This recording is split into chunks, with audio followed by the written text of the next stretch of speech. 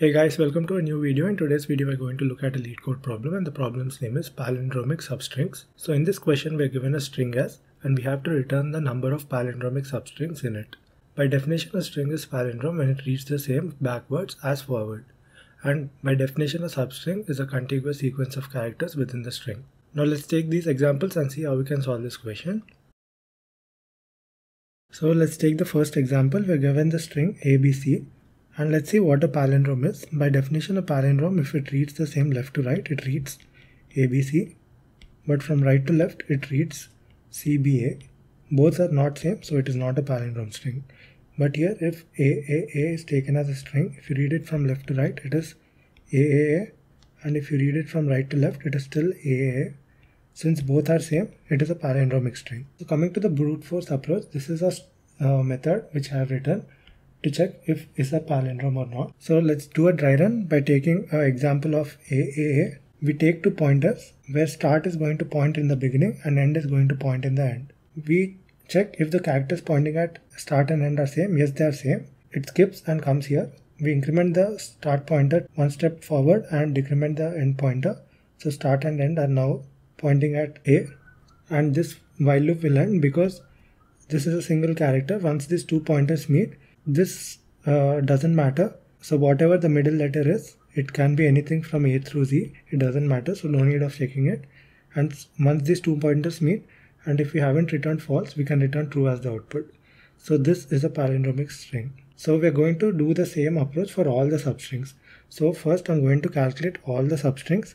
So if we're taking A as the input, all the substrings are going to be from starting index. We take I is equal to here and j is equal to at I. So first we take A, this, then we take these two, then we take these three. So the substrings from index 0 are A, and A. Now we move I forward and j will start from where I is pointing. So I and j are both pointing here. First substring is A and then these two. So we take A and AA. Next we move forward, and next the last substring is I and j are pointing at the end. So we take this single character, so A is a substring. And now we found all the substrings. So we have to pass all these substrings which we created. So there are 6 substrings as parameters here. So we take substrings for every string and check if it is a palindrome. So we are going to check for all these strings. So there are total 6 strings here, right? So we are checking for all 6 strings. And in this case, all 6 strings are palindrome. So we return 6 as the output. So this is the brute force approach, where the time complexity is O of n cube, where n is the length of the input string S, because we are using nested for loops to form the substring, and this inner for loop is again going to use a loop to find out if it is a palindrome. So total O of n cube, and the space complexity is O of 1 because we are not using an extra space. Since the input is very small, this code will not give TLE, but this is not the best of approaches to solve this question. Now let's take a look at the approach. So keep this idea in mind, how we are going to check if it is a palindrome or not.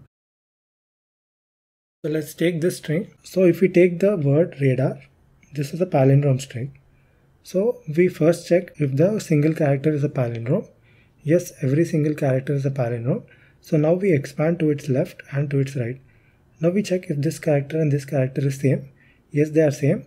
So it means this entire string is also a palindrome because we are adding extra strings to an individual palindromic string, and this entire thing is also a substring. And now we expand again from here to its left, and now we check if these two characters are same. Yes, these two characters are same. So it means this entire string in between is a palindrome, and the overall string is also a palindrome. So this is the main idea of how we are going to check. So here in this case we get 7 as our output because every single string is a substring. Write them down. So these are all the single substrings which we formed, and all of these are palindromic. And this is a palindromic substring AA, and this is also a palindromic substring BAAB, and the total count is 7, so 7 is our output. So now let's see how we are forming that. So first we are going to check the single string if this is a palindrome. So yes, this is a palindrome. We expand to its left and to its right. Now there is no, the index position is -1 and here the index position is 1. So there is nothing to check to its left. So you can't form a substring like this. So you move forward. So till now we formed this substring. Now we check here if this is a substring. Yes, this single is a substring. So count that. and now expand to its left and expand to its right. Now we check if these two characters are same. A is not equal to B, so this entire thing is not a substring, which you can find here. BAA is not a palindromic substring, so it's not present. Since this is not a palindromic substring, there is no need to expand to its right again, because this is only not a palindromic substring. No matter if these two are same, the entire thing won't be a palindromic substring, so you can end the current iteration here. And now we are here. We check if this is a palindromic substring. Yes. So count that. And now we can expand to its left. And now we have to check if these two characters are palindromes, are same. No, they are not same. So it means this entire thing is not a palindromic substring. So that is why we are not able to find that here. AB is not found here.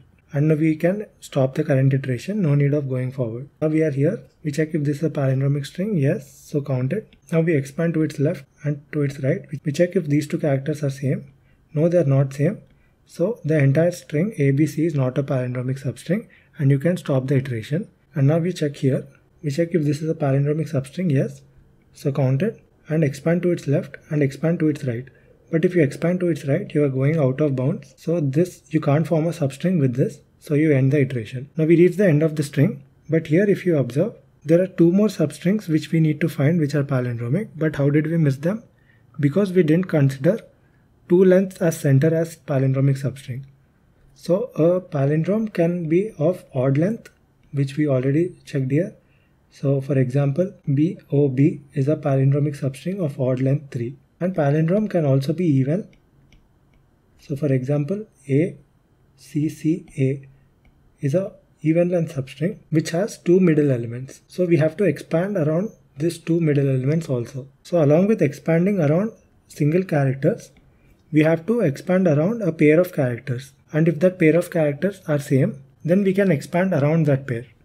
So let's start. We also have to check pairs, right? We check if these individual characters A and B are same. No, they are not same.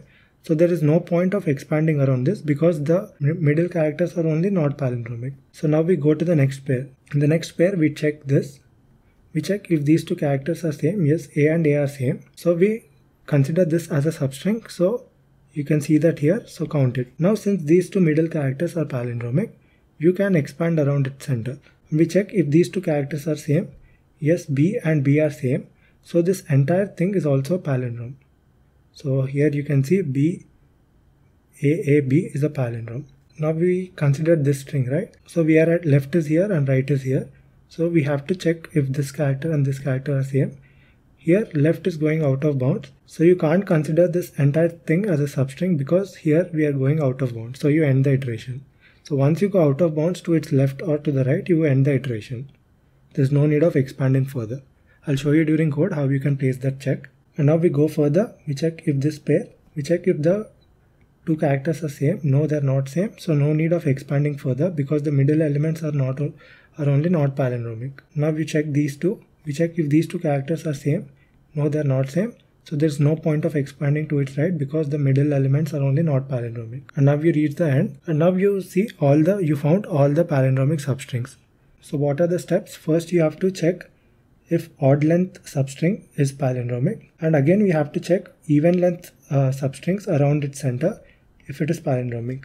And each time you increment the overall count variable and finally you get the overall count variable. Now let's take a look at the code. Coming to the function given to us, this is the function name and this is the input string s. And we have to return an integer as the output representing the number of palindromic substrings present inside it. So first let us do a check if this input string is equal to null or if the length of the input string is empty. Then we can return 0 as the output. We can return 0. But here in the constraint it is said that the length of the input string is going to be between 1 and 1000. So the test cases guarantee that there is no empty string. So we can remove this. Now we are going to write a helper function which is going to count the number of palindromes present inside a string with the given limit start and end given as parameters. So we're going to return an integer inside this helper function. I'm going to name it count palindromes and passing a string and a start index and an end index.